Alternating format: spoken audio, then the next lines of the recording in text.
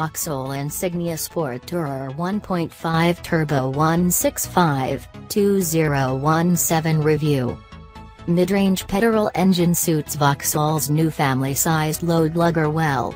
Another refined, comfortable, easy-to-drive and attractively priced Insignia. What is it? Another unexplored corner of the Vauxhall Insignia model range. Vauxhall's family-sized saloon and estate is available with a trio of petrol engines, the middle-sitting 1.5-liter turbocharged option developing 163 bhp.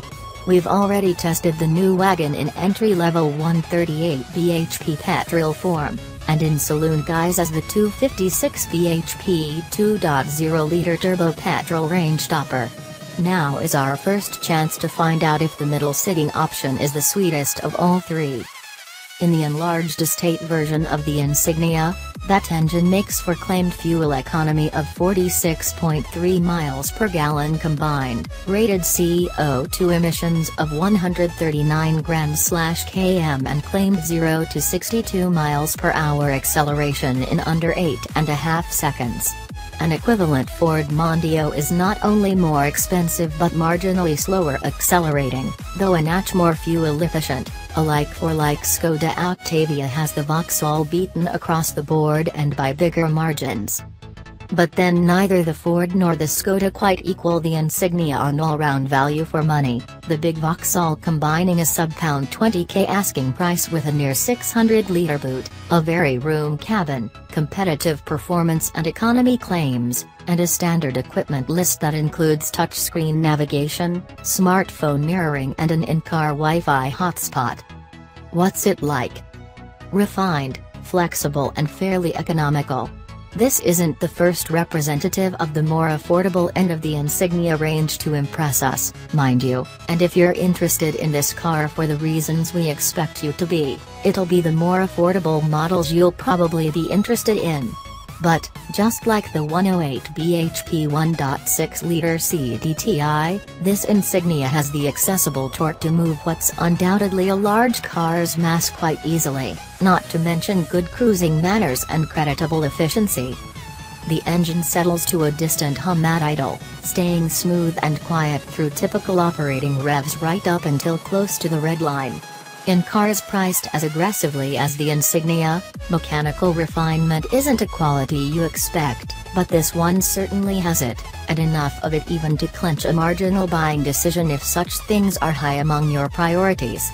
Don't expect premium branded equivalents to necessarily be quieter. The car's controls are medium-weighted and all perfectly pleasant to use, with little notch or spring to the manual gear lever's action and a well-tuned clutch. Getting the car moving is easy, therefore, and, though there's less need than you might think to hop up and down that gearbox in order to preserve your momentum, when you need to change gear it's never a chore. The engine's 184 pounds-foot of torque, present from just 2,000 revolutions per minute, shoulders the Insignia's mass quite easily, and you find yourself leaving high gears in train when speeding up on your way out of urban areas and allowing the car to accelerate from low revs.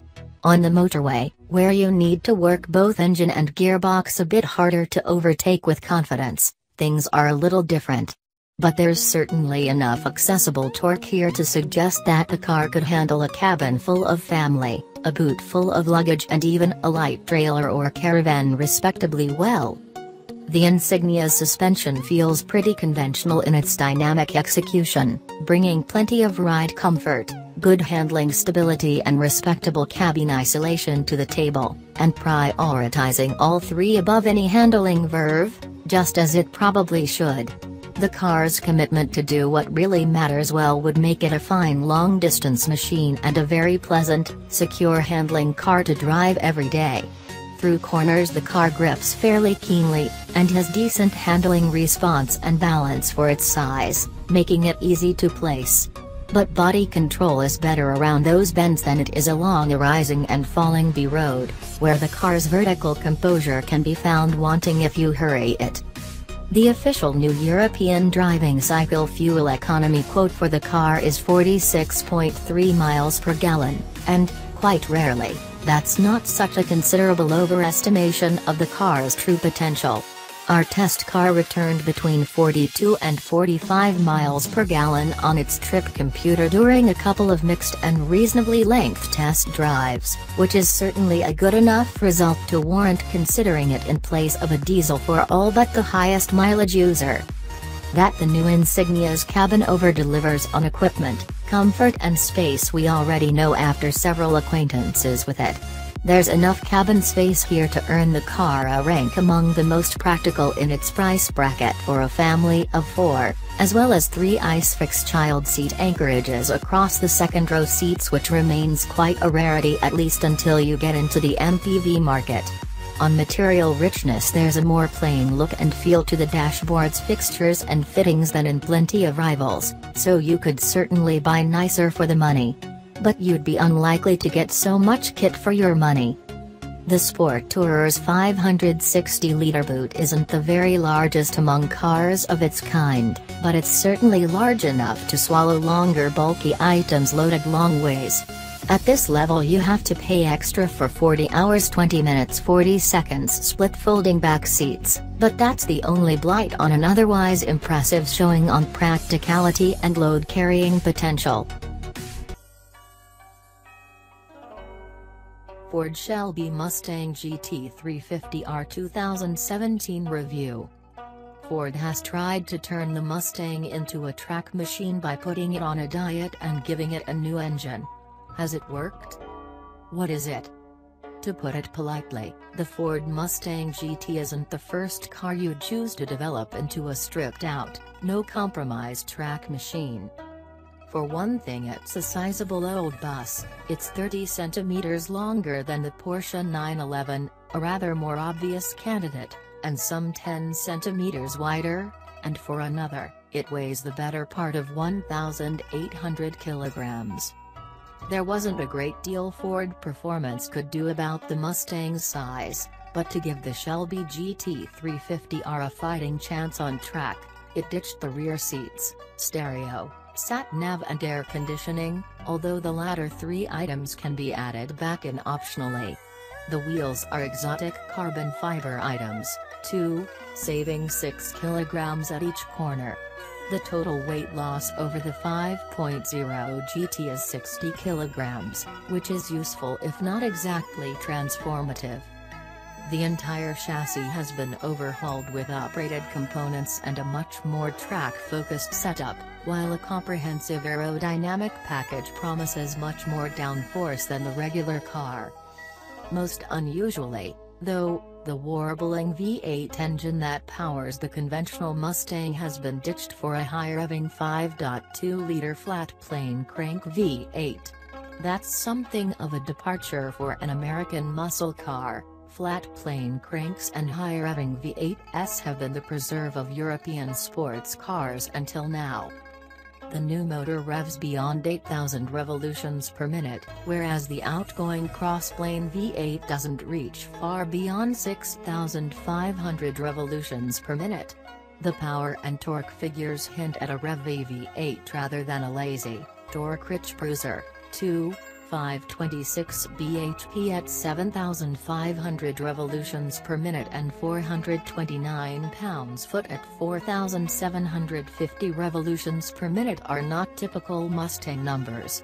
The soundtrack isn't typical Mustang either, the rumbling score replaced by highly strung snarls and barks. What's it like? As the most extreme Mustang to date, the GT350R goes to lengths not even the GT350 model would have considered in the pursuit of racetrack performance. In fact, Ford says it didn't even concern itself with trying to make the GT350R work on the public road. The standard car's plush leather chairs have been swapped out for heavily bolstered regress, while the steering wheel is wrapped in Alcantara. The sports seats are actually set an inch or two lower than the standard items, and with the steering column at full extension, the seating position is just about perfect. If Ford wants the GT350R to be assessed as a track car, there are few better places to do just that than Thruxton. The UK's fastest racetrack is a stern test of car and driver, mixing ballsy high-speed sequences with tight and technical sections. The GT350R is more than up to it.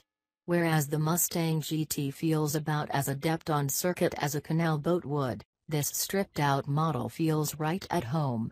That much more aggressive suspension setup takes away all of the wallow and floatiness of the standard car, replacing it with agility, control and precision.